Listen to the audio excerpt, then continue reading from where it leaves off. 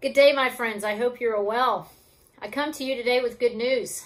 The sun has risen, the temps are cooler, and we have been given another day where we can be our Creator's hands and feet in our neighborhoods, our city, our state, and most importantly, our country. I'm going to fill a bit of my official lay leader role here for a moment and share with you that yesterday we held our annual charge conference via Zoom. We were led by Bob Bouchon and Merrill, and it was a time where our staff and volunteer leadership came together and did some official church business. We approved clergy compensation for both Merrill and Craig. We approved the trustees who will lead us into the coming year. On the volunteer side, we were joined by Jeff Palmer, our SPRC chair, Frank Hagee, our church council chair, Suzanne Pruder, our finance chair, and me, your lay leader. During our time, we heard from Bob, who shared some verses from the book of Philippians, chapter 4. And I have heard these verses so many times lately. And I think the reason is because these verses give us guidance as to what we should focus on. And on days like today, when so many of us are filled with anxiety and fear and general stress, it really helps to have some guidance as to where we should direct our attention. So I'm going to read these verses to you from a tiny Bible that was my grandmother's. It houses the books of the New Testament.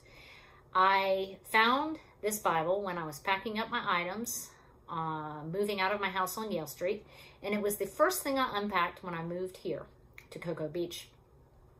The words are so small that even my glasses can't make out every word, so I'm going to use a magnifying glass, and if you can give me a little bit of grace while I get my magnifying glass set up, I will with delight read these verses to you.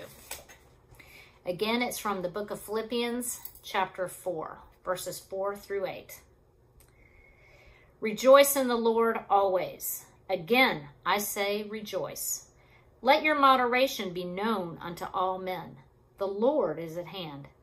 Be careful for nothing, but in everything, by prayer and supplication with thanksgiving, let your requests be made known unto God. And the peace of God, which surpasseth all understanding, shall keep your hearts and minds through Christ Jesus. Finally, brethren, whatsoever things are true, whatsoever things are honest, whatsoever things are just, whatsoever things are pure, whatsoever things are lovely, whatsoever things are of good report, if there be any virtue, and if there be any praise, think on these things.